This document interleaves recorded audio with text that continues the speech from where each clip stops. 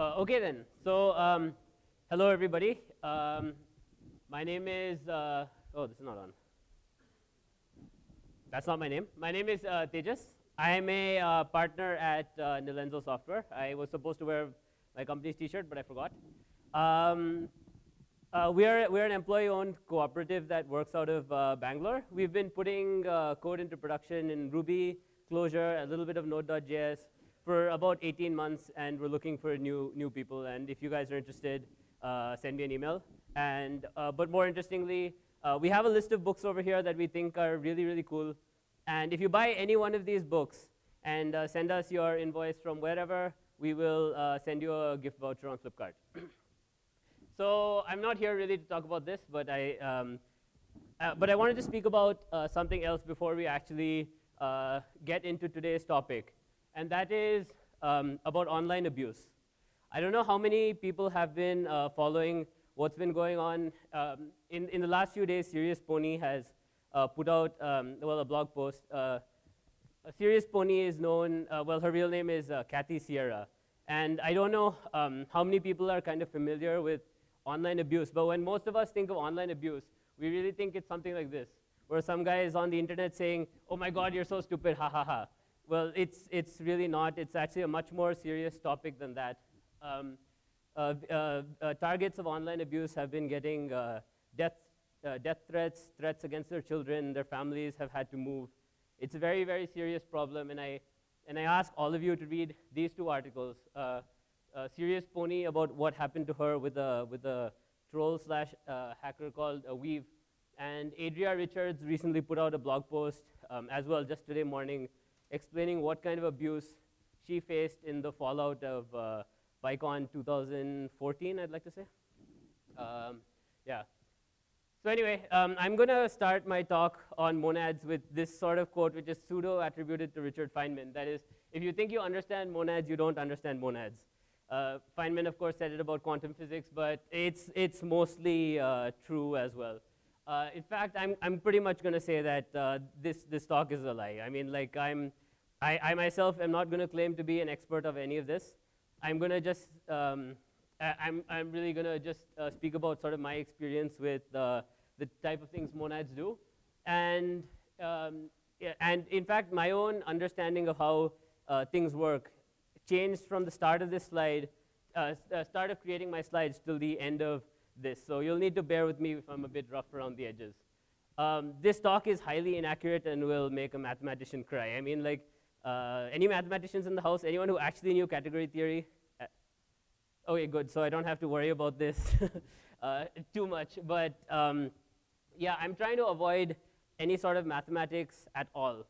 What I'm really trying to do is to kind of get you to say, oh yeah, I've used this hack sort of in other languages, because like monads may be very useful in some languages, especially like Haskell, and well, it's useful to a lesser extent in other languages. We don't often find ourselves having to, we don't often find ourselves like in dire need of this. And so I want you to, what I'm trying to do is kind of explain what you've done in other languages, which is something you can accomplish with a monad in maybe a different language that you didn't use. And overall, just to kind of generally demystify the entire, mythos about it. So let's get started. Well, monads are just monoids in the category of endofunctors. I mean, it's pretty simple. It's right there. Write it on an exam, you'll get like a 7 out of 8. But yeah, I've heard various different explanations for monads, down from like, they're programmable semicolons to just in general, they kind of hide a lot of plumbing and a lot of confusing code away from you and lets you kind of concentrate on your pure business logic. And fun fact, you can say monad in almost any sentence and people will think you're really smart. Like, the one exception to this is with my dad. When I tried this, he said, okay, Diala Seri, but why haven't you taken the dog for a walk?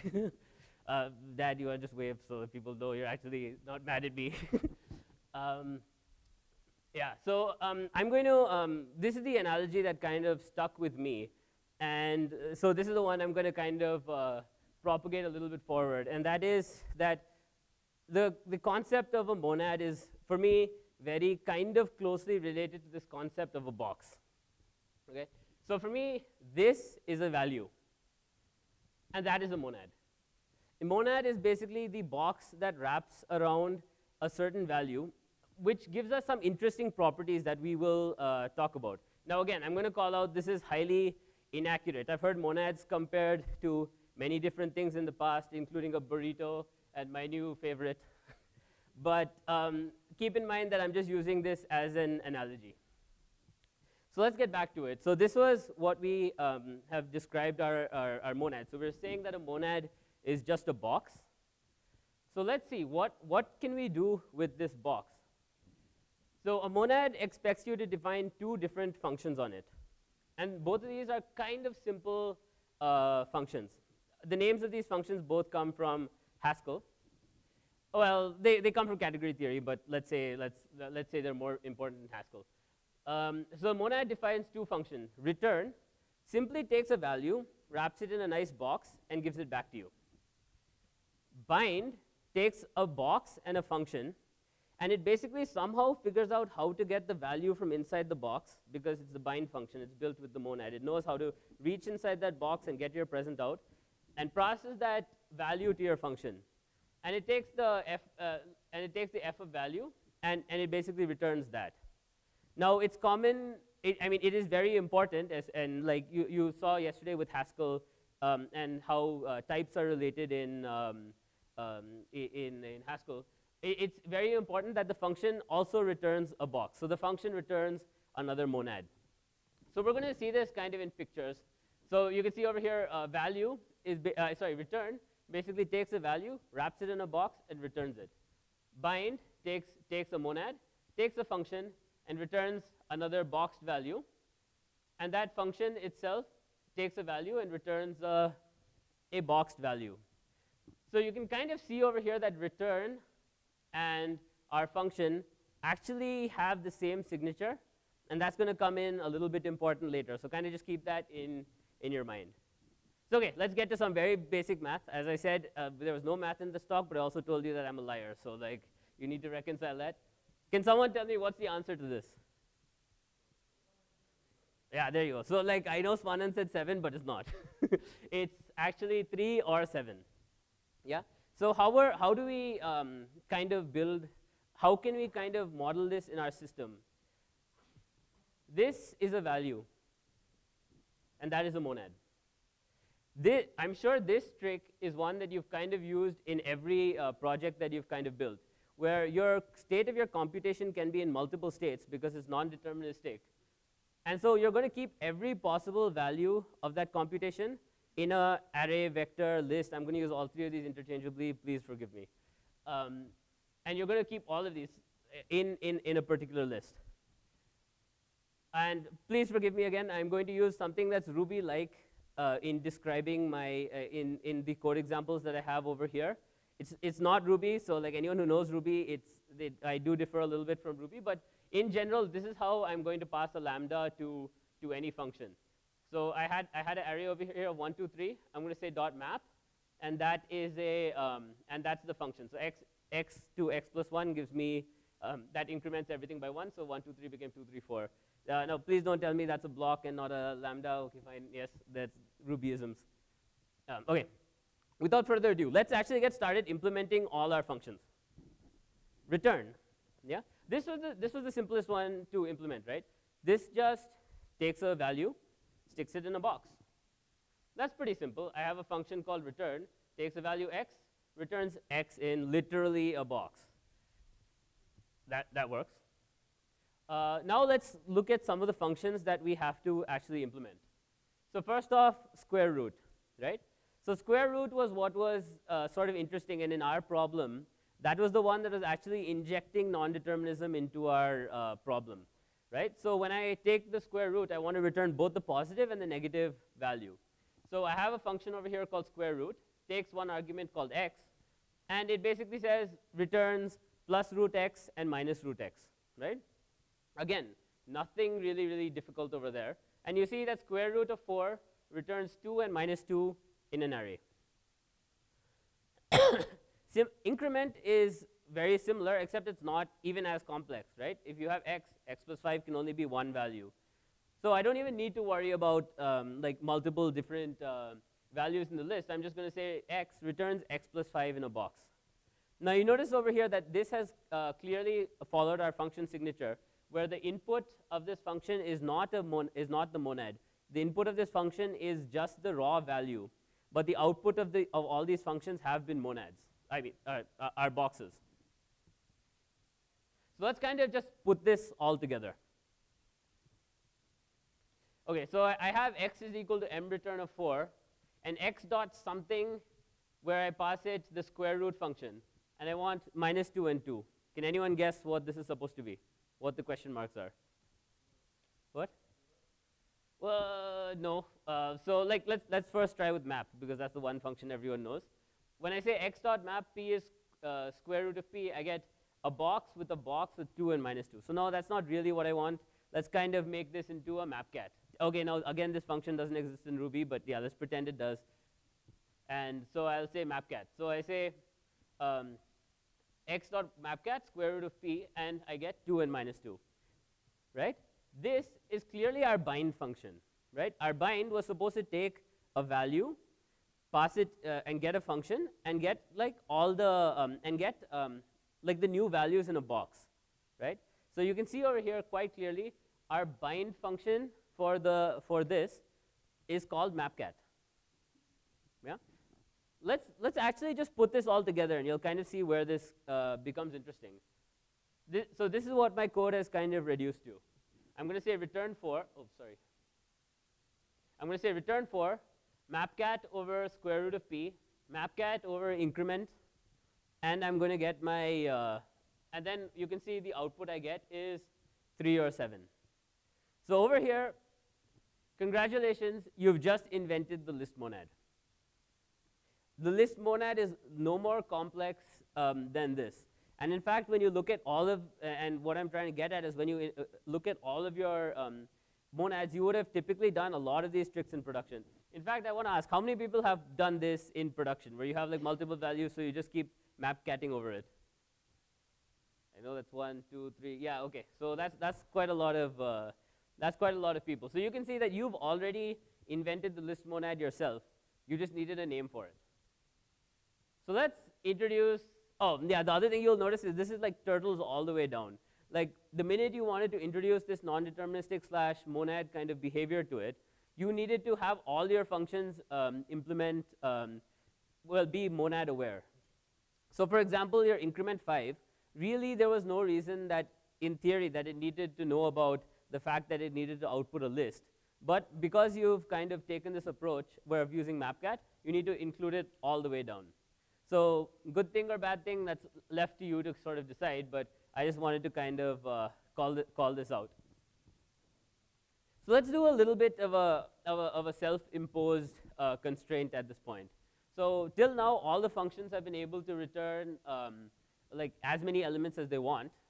Let's say that every function has to return either 0 or 1 elements. You can't return 2, you can only return 1. And for the case of simplicity, let's just model positive integers over here. I'm not going to worry about negative numbers. So return stays exactly the same. Yeah? The return, because it's allowed to return 0 or 1 elements, return takes a value and returns pretty much the similar looking box. Similarly, increment mostly stays the same. And this works with mapcat. Let's look at square root now. I no longer have to worry about positive and negative values of the square root, but let's say I'm going to impose my, my error checking over here. So square root of a negative number is I, really. It's proportional to I. But we've said explicitly we don't want to handle negative numbers over here. We're only dealing with positive integers. So what I'm saying is that the square root function, if x is less than 0, return an empty list. And if square root is, and if it's greater than 0, return the square root. So you can see over here that this also sort of works. So you say square root of 4 is 2, and the square root of -1 is an empty list, meaning that you basically have no values. So it's a very similar concept to what you just did in the list monad, but it's marginally different with this self-imposed constraint. So you kind of see that there is that between each of these steps of mapcat, you have some data that you're passing in between each step, right? So in this particular case, let's actually describe this in English, yeah? If I was describing this in English, what I would say is that we're passing a list to each step. Maybe this list has just one element, and maybe this list has none. Yeah? Anyone disagree with that? No? That's pretty much what this I've said in English. So by philosophy of having explained it to you in simple English, it is therefore done. This is the maybe monad. This is the idea and concept behind the maybe monad. To use the more formal definition is that a maybe value can either be none or it can be just a value.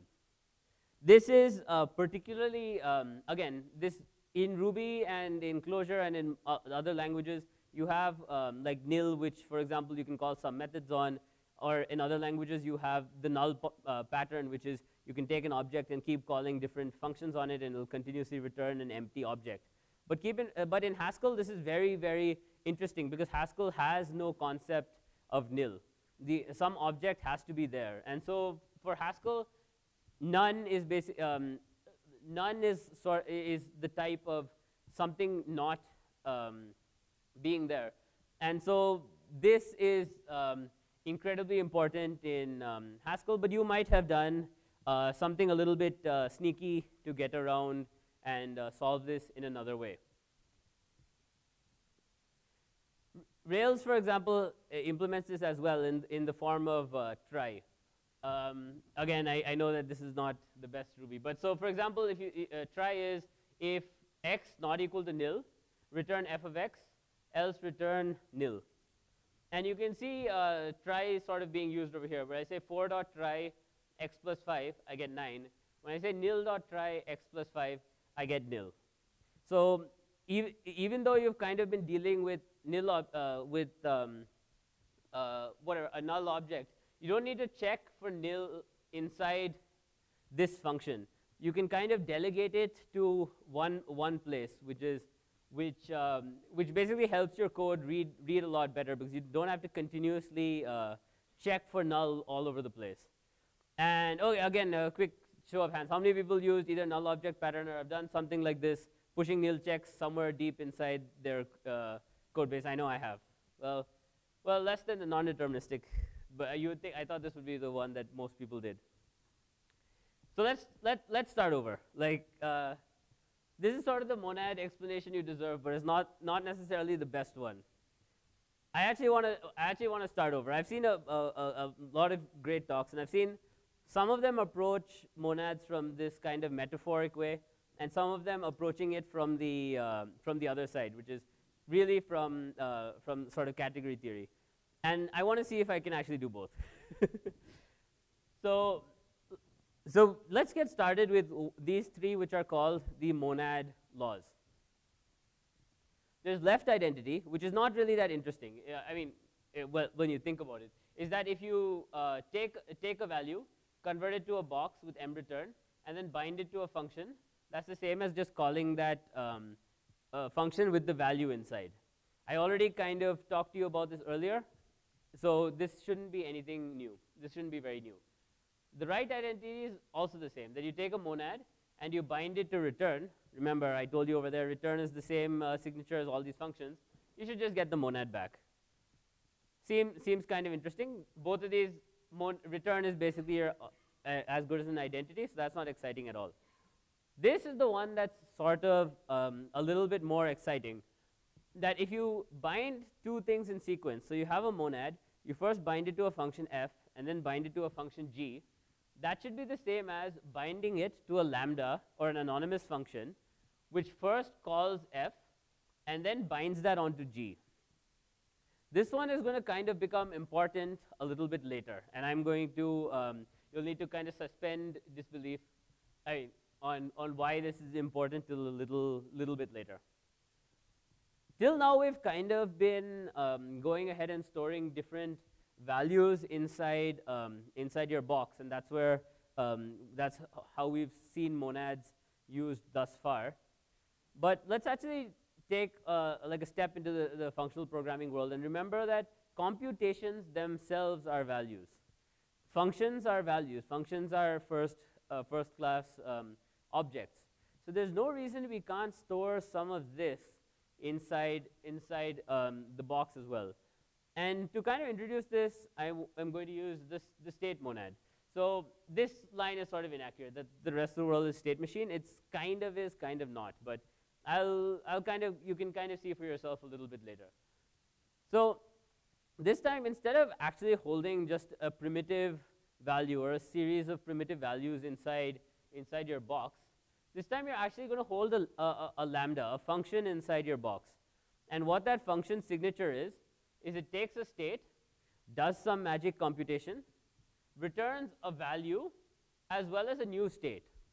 So most language, like different languages having functional purity and whatnot, this state and this state are not obviously the same object, but this state will be the old state modified in some way. You might, to use closure parlance, you might assoc something onto it, which means the old state might be a map, and you might associate some new values onto it. It might be a list. It could be any data structure that you want, but you're basically going to, in some way, make some modifications and return it as the new state.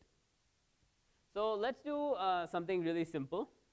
Let's actually try to build a stack.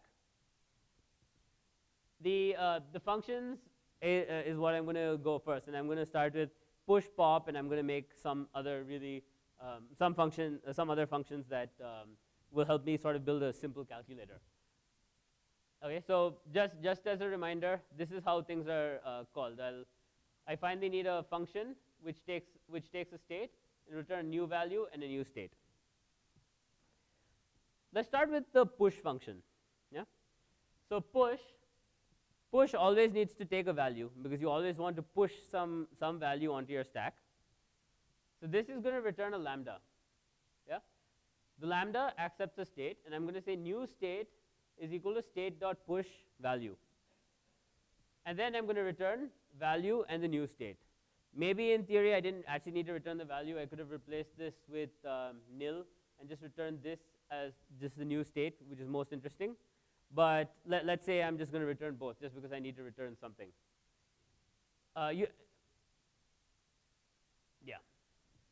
Next, for pop, I do something very, very, very similar. I'm going to say value is equal to state.pop, and I'm going to return value and state. Presumably, state has actually changed in between. Please ignore the quiet mutation that I didn't tell anyone is there. And I'm going to introduce one more function, which is called double top. So double top, I'm going to pop off the top value of the stack. I'm going to double it, and I'm going to push that onto the stack as well. So I'm just basically taking the top value of the stack, doubling it, pushing it back onto the stack.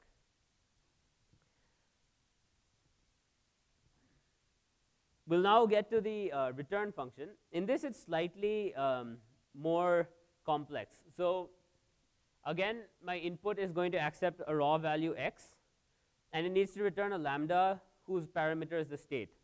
So I'm going to accept x, return lambda of state, and then when you execute this particular function, I'm going to get x and state. Okay, let me take a step back because people, it looks like it's a bit confusing for people.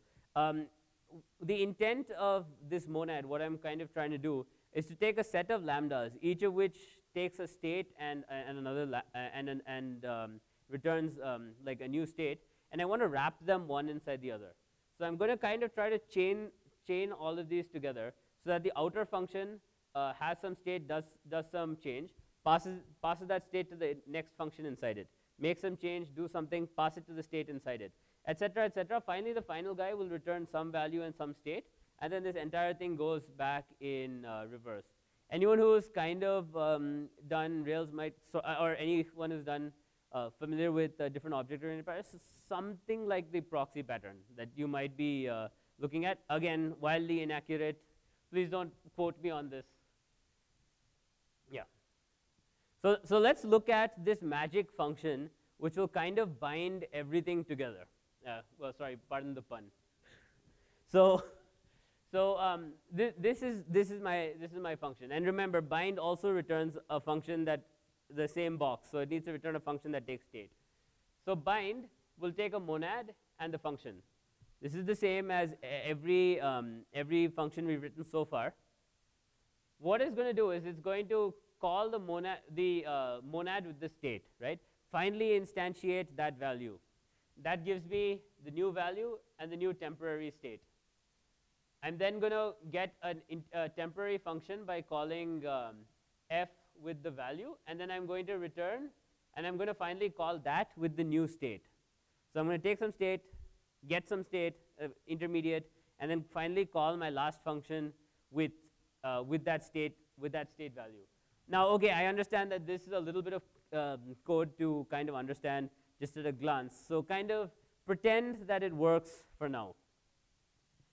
This should kind of look pretty familiar to you by now. This is very similar to how the list monad was working, where you basically have return, and then you continuously say dot bind, passing in something, passing in something, something, something, something.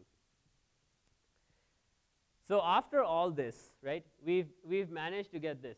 I'm sure nobody has done this in productions, but this kind of brings me to the interesting part of this talk, which is why. Why are we doing all of this?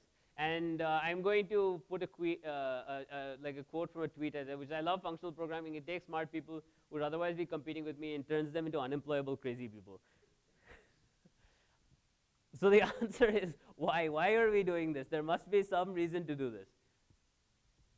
Remember this pesky associativity clause that we spoke about earlier? This is suddenly going to become very, very interesting. This mReturn for a, push a, etc., becomes this. Now, it may look like just that the brackets have changed, the parentheses have changed colors, but in reality, this has actually changed things quite a bit. You can actually see that what's going on is that I'm doing like this entire thing. This dot bind is now on this push a. Yeah.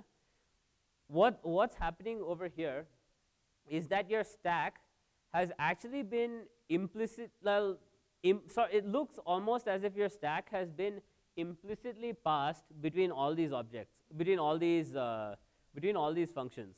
You don't ever explicitly see the stack anywhere over here. You're basically saying that dot bind lambda a push a, lambda b push b, and so on and so forth. You don't actually see that where the stack is actually being passed over here. It looks almost as if it's just happening by magic.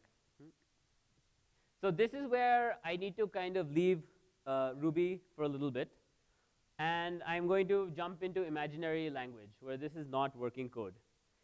Let us pretend that we could turn this into this, right? This is sort of the power of monads, where like it looks almost as if this is procedural code, where A is set to the return value of 4, B is set to push A. Nowhere in between this am I saying that there is some state or some stack that's being passed between each of these functions. The compiler or interpreter or whatever has kind of done a way to kind of implicitly push the stack between each of these functions, and it sort of just works. In coming back to the list, right, we had mReturn of 4 square root of p and increment 5. Again, I can change this into this form, where I'm going to say 4 square root of a increment b, increment 5b, and again change it into this, right? So this might not look so interesting in the Ruby world, right? Or, well, rather, this actually may not look so interesting. But let me call out a couple of things for you. In this code, where have you specified that any of these things are returning multiple values? Right? This has completely abstracted away the mapcat, the multiple values, and all these kind of things for you, right? That's number one. Number two is this looks very much like assignments, and so it looks very much like procedural code. But the thing you have to realize is it's actually not. And why is it not? It's not because this is is an object, is like really this. It is just the same thing, like rewritten in a different style. And the reality of this is that A is never explicitly assigned to. You're never assigning to the value A. A is the binding inside of a lambda. A is the binding inside of an anonymous function. And because of that, like two things, like if this was the nil object, if this was, for example, the maybe monad, if you say B is equal to square root of A, where A was -1, it actually has short-circuited that computation, because if you realize how it works, that lambda is just never executed. So even though in your code it looks like you assigned a value onto B, in reality it just hasn't happened, just because that lambda has never executed. And that is sort of the real true power of sort of these monads, which is this last step between turning a set of lambdas into this nice computed form. So let's look at a few languages that actually make use of this power right from the beginning. Some languages that actually do kind of have this already. Clojure. So this is an example from Clojure.net. They're also explaining the state monad over here. But what they're doing is, a state is a vector containing every function that we've called thus far. So it's like I'm going to take like some numbers. I'm going to call increment, double it, and something. And not only should I get my value, I should also get the list of functions that I've called, kind of as sort of hidden state that was passed into every single function. So the functions themselves are pretty simple. They're not too interesting. So I have an increment function which takes x and a state. I'm going to increment x, and I'm going to, well, conj is how you append to a vector or a list in Clojure. Don't worry about it. So I'm going to say conj state increment. Similarly, for double, I'm going to say into 2, and I'm going to add the state again, double here. That is increment, sorry. So this is the final application of it. You can see that this syntax actually very, very closely resembles what I just wrote in my sort of Ruby, sort of pseudocode implementation over there, where I'm going to say A is increment x, B is double A, which again, keep in mind that there's some implicit secret stack that was passed from there to there. I'm going to decrement B, and I'm going to decrement again, and I'm going to finally return D. And you'll see that after I execute all these, functions, so do things to 7, double it 14, 7 increment it 8, double it 16, decrement 15, decrement 14. So after running all of these things, I'm going to get 14, and then a list containing every single function that was called. Right? This is sort of, you can see that Clojure, this is actually part of core.algorithms.monads, I think, core.monads, one of the two. But you can see that support for this in Clojure is kind of built in through Clojure's macro libraries. And let's see actually how it works. Like I'm not going to be convinced unless I see what it actually does. You'll actually see that the results are actually pretty shockingly similar to what like we built over there. A lot of this is Clojureism, so like you may or may not necessarily want to do it. But this is the return function. It has a different name in Clojure, but that's the return function. It takes an argument v, and which returns a lambda, which takes state, and returns v and s, which is the value and the state. Nothing different from what we just described in our semi-Ruby, semi-pseudocode kind of thing before. And of course, there's the bind function. Bind, again, is very, very similar to what we just described. That's going to take a monad and a function. It returns another function, which takes a state, calls the monad with the old state, gets two values, value and intermediate state, and calls the function with the value and then with the state. You can actually very, very clearly see like how this can help translate into this, where you're sort of passing a state. And Clojure, you can implement your own monads as well using this, def monad. If you say def monad and mention your your new name, as well as just define these two functions, you can also build up your own monad to do something else interesting as well. You can very clearly see in Haskell why this looks much more, appealing as well. In my case, I have a state where, like, never mind what it does, but you can see that it returns a state and state again in a pair. And you can see that over here I say x bound to increment, y bound to increment, z bound to increment, finally return z. You can actually very clearly see how this sort of works. While x will get the first value, y will get the first value, z will get the first value in that tuple, you can see that how logically that second value is sort of implicitly passed to each of these increment functions. So the first time you might be incrementing 1, second time 2, third time 3. So that sort of is why this is especially appealing in Haskell, because otherwise maintaining any type of state is a huge exercise in manually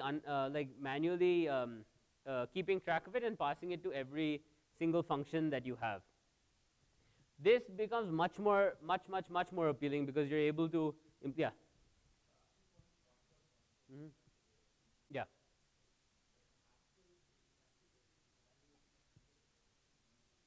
Yes, that's true. Mm-hmm. That's true. Yes.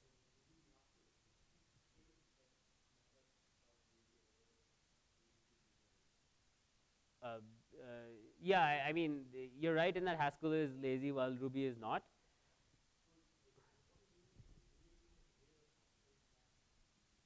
Sure. Yeah, so as he points out, there are some minor differences in intent as well, with Haskell being slightly lazy. But for me, that's not entirely, the laziness versus non-laziness is not entirely, it's sort of orthogonal. Anyway, I'll come back to this question like a little bit, like in another 5 minutes or so. Yeah. Again, Haskell, you can kind of see how this state kind of moves through everything. So now that we've kind of, spoken about different ways to hold computation, to hold values, let's just kind of take this to this logical conclusion, where I'm going to take the whole planet and stick it in this little box over here. And this is basically how you want to look at IO monad. So before I actually speak about what IO monad is, which I'm really not going to speak about it at all, let me kind of explain why on earth I need this. Rand int of 100 is non-deterministic. If I want a random number between 1 and 100, it's non-deterministic. How can I actually make this deterministic? Well, return 4. Yeah, okay, fine, that may work in comics, but that's not what you actually want to do. Rand int of 100, where you're passing it a seed value, that is deterministic, right? Is everyone familiar with how these seed numbers work, pseudo-random numbers? Yeah. That is actually a completely deterministic function. And by deterministic and, well, pure, what I mean is you pass it the same seed and the same upper bounds, you'll get back the same value every time, right? But this first form actually poses a little bit of a problem in a functional programming language, well, a pure functional programming language like Haskell. Because in Haskell, if I call randint of 100, I should actually get the same random number every single time. That is the definition of functional purity. So how can Haskell turn the first form into the second form? The answer is actually pretty much the same as an extension of your state monad. Your state is basically the entire planet, the entire world, is your entire computer. And what each of these functions do is it will do some computation, return your new random value, and it will kind of send on the world after it's made these changes to the next step in your computation. Now again, taking the world and turning it to the world after I/O can actually be modeled as a completely pure function. In this case, all I need to do is say my last seed was 42, my next seed is 43, right? And if like whatever the function honors that, great, everything sort of works.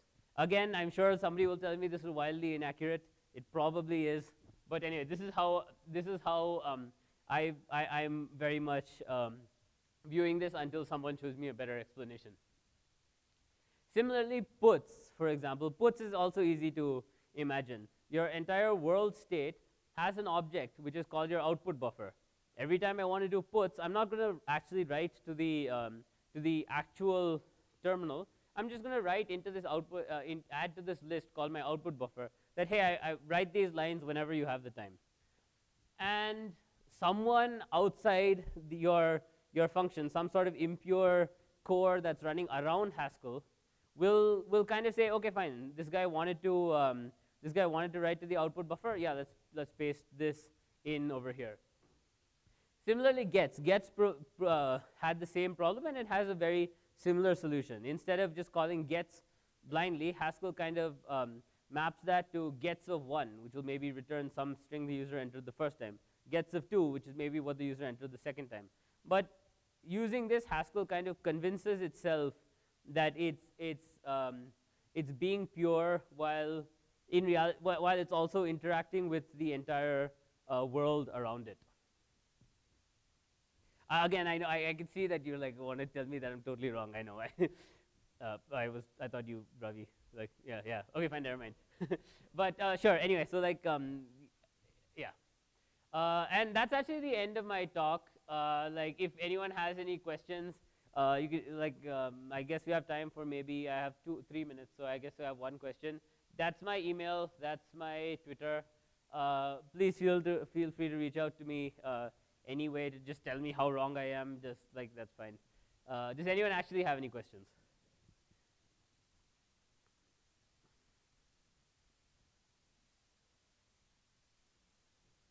No? No one? Okay then. Well, thank you guys very much. It's been awesome.